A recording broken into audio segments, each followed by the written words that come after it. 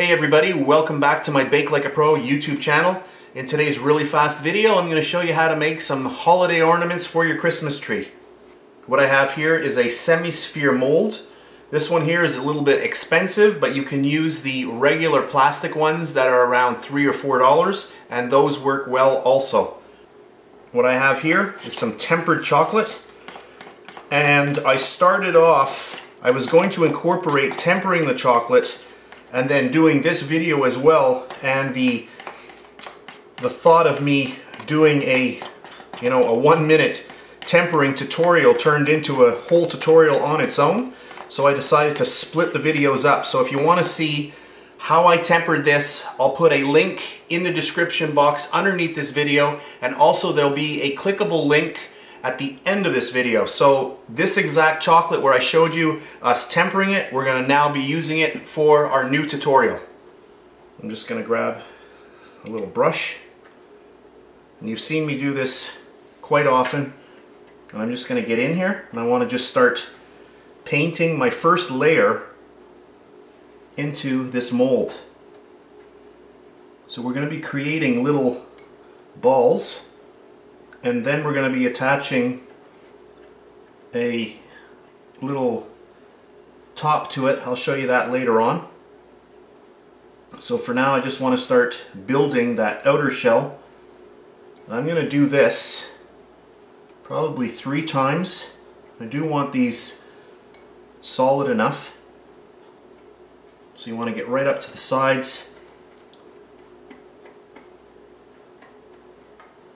And you can also do this by filling each one and then tapping it on the table. You're going to need a lot more white chocolate to do this. So you'll fill each one, tap it to get air bubbles out, and then you'll turn the mold over, and then all of the excess chocolate will fall out, and then you can reuse it. That requires a lot more chocolate, and that's how they do it in professional chocolate making places. So right now I am going to continue this. I'm going to do my first coating, and then I'll just come back when I've finished that, and then I'm just going to let it sit. Since this is tempered chocolate, I don't have to put this into the fridge, so I'll let it go for about 5 minutes. As soon as I see that it's set, then we can start applying our second coating. So I'm just finishing up this last one, and if you look here, you can already see that this one here is already setting up, and I'll just show you. I'll touch it and you can see that it's already dry, and that's what tells you that you did a good job tempering your white chocolate. Here's another little tip. If you find that your chocolate is starting to set up, you can see it's getting a little bit thick here. Take a hairdryer on the low setting, apply a little bit of heat for 3 or 4 seconds or more, and then take your spoon and just start stirring that chocolate in. So just like that, good enough, and then stir it. And what that does is take all of that heat that you applied to the top of the chocolate, now you're incorporating that, and do that a few seconds, 4 or 5 seconds, however long you need, but you do not sit there for 15 seconds and put too much heat, because you will actually really untemper that chocolate. So just little bursts and then stir it in. If you apply too much heat at one time, you can just make the whole thing go untempered, and then you'd have to start all over again. So that's good. Maybe a little bit more.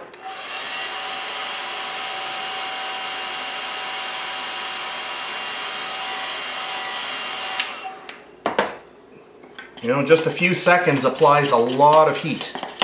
And we'll get it in there. And then I'm ready to go on my second little portion of shell. So I'm going to start again, and I'm going to start building that second layer. So I'm not going to bore you with this. You've seen me do this in many, many videos. So I'm going to whip through this. I'll do all of these. I'm going to let them set, and then I'm going to do a third layer, my final layer, and then I'm going to pop the tray into my fridge for about 5 minutes. That will contract the chocolate, and then our little semi-spheres should just pop out with no problem. So I'm going to continue doing this, and I'll be back in a little while. So I wanted to just come back as I'm finishing off the third layer. So I've done this 3 times. Now I'm just going to let this set, and then I'm going to put it into the fridge no more than 5 minutes. I don't want to have any condensation starting to happen on the actual mold, so you never want to leave your chocolate in the fridge very long. 5 minutes, then I'll come back and we'll unmold them. So I just brought these out of the fridge, about 5 minutes. I'm just going to put this over. I don't want any of them breaking. I'll flip it over.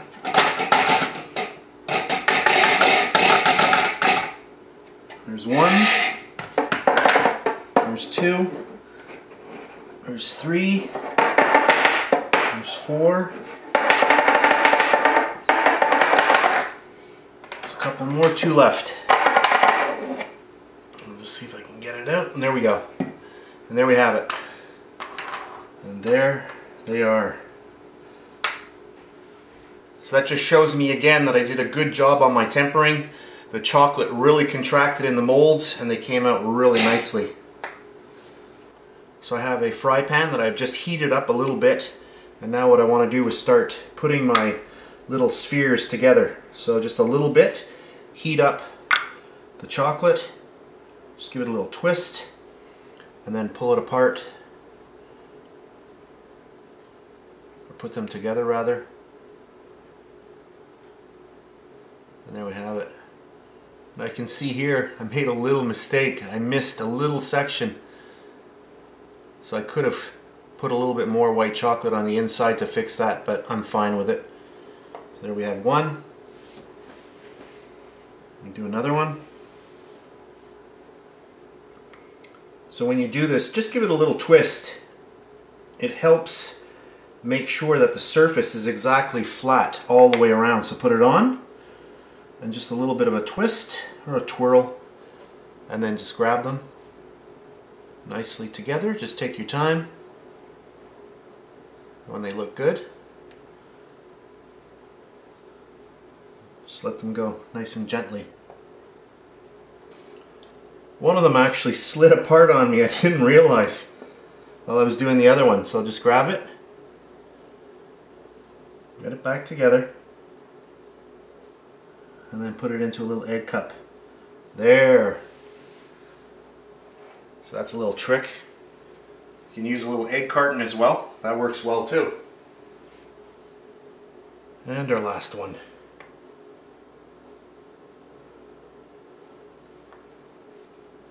Together. And of course, you could fill these with a little surprise if you were giving these out as gifts. Something very small. I'm not sure what you want to put in there. Anything. So there we've got our 4 white chocolate spheres. Now that I've zoomed in, you can see how nice these are. So at this point, I have to let the white chocolate completely set up, and then we'll get on to the last little steps of our little project. To turn our little chocolate spheres into little Christmas ball ornaments, I went to my local dollar store and I just picked up, these were about $1, maybe $1.25, something like that. And they have this little top, which is really nice. So I'm just going to pop those off. These are just plastic. You can reuse them. And then, so you see how there's a little piece of metal here, and you can push it in and then it'll pop itself back out. So I'm just going to grab one of my little spheres, and then I just close down the little feet. And then anywhere, I'm going to do it along the actual seam, and I'm just going to pop that in. So get that in and give it a little bit of a push. And then just get that on there. And there we have it. And now we have our little white chocolate Christmas ornament. So I'll just show you close up on this one so you can see how that little device works, the little loop that you usually put your little hook on. You can see inside as it goes in, it's compressed, and then as it gets right into the bulb, it opens right up. So that's what secures it inside, and that's exactly what we're going to be doing on there. So I'm just going to pull that one out. And I'll do it one more time. So I'm just going to compress this. Grab another one. So just get it right in there. Just push it right in. I know you can't see me right now. So I'm just pushing. Okay. I'm just going to lift out here so I can show you here. So you can see how it is. Let me turn that to the camera. So you can see, so now as I push it in, it's going to open up inside. So I'll just gently push, and there I can feel it opening up, and there we have it. And you can see how secure that is. Really nice. If you're going to give these away as gifts, you could put something nice in there. You could put a nice covered chocolate, anything you want. There's so many possibilities, but isn't that cute?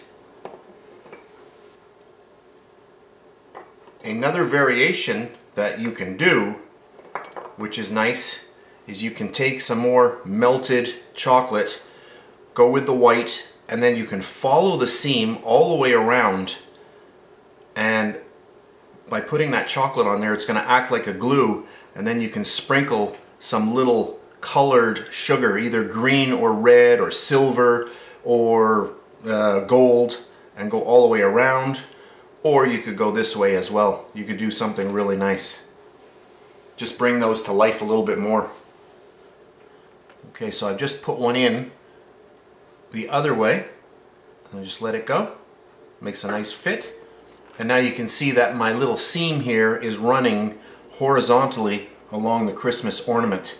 So now it makes it really easy to apply a little bit more white chocolate and then add a little bit of glitter, and I think that's what I'll do next. So we're going to add some little bit of edible sugar around just that edge right there, where the two edges meet.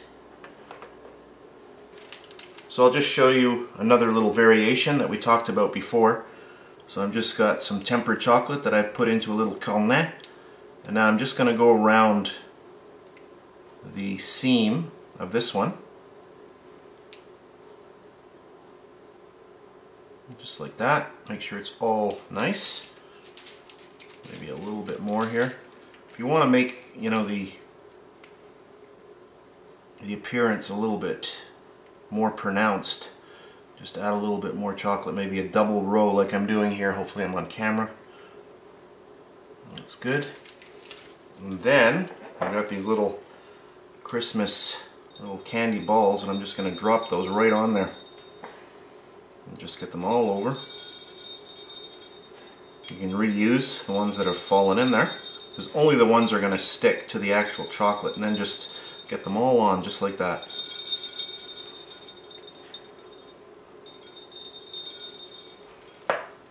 Oh, I think that looks nice. And then I'm just going to put it into a little shooter glass just so that it firms up. So here we are, we've come to the end of another video. I hope you enjoyed it. If you did, please give me a thumbs up, subscribe if you wish, and if you're on Facebook, you can check me out at facebook.com/BakeLikeAPro.